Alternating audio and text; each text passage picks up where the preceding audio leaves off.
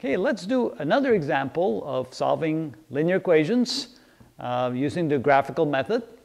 And here's my two equations. So let me put down an x and a y-axis. Here's my x-axis. There's my y-axis.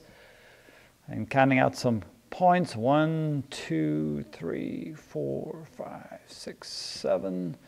-1, -2, -3. About 1. I want to make those about the same size. 2, 3, 4, 5, 6, 7, 8. This is 8. This is 7, -3. All right. Now, let me go ahead and graph these. Taking my first one, oh, wait a minute. They're not yet in the slope-intercept form. I want to write them exactly in that form. So let me rewrite that equation like a y equals mx plus b. Again, m being the slope and b being the intercept. That means I have to move the x across. I get y equals minus x plus 6. My other equation, I need to move the x across. I end up with a negative y equals negative x plus 2. And then, of course, I don't want a negative y there, so I'm going to multiply both sides by -1, or simply change all the signs. So this becomes a positive y equals a positive x minus 2. So go ahead and, so now I have this equation here and this equation here, which are the slope-intercept form of the original equations that I got. And I go ahead and graph these. So the first one, my intercept is 6, which is over here.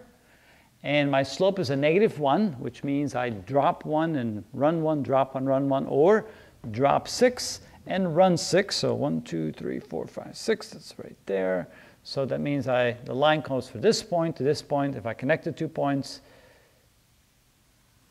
like so, this is the linear representation or the line representation of this equation. Graphing the next equation, my intercept is a -2, which is right here, -2.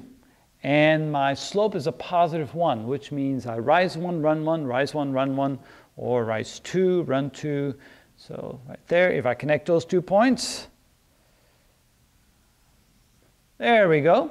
So this is the linear representation or the line that represents the equation y equals x minus 2.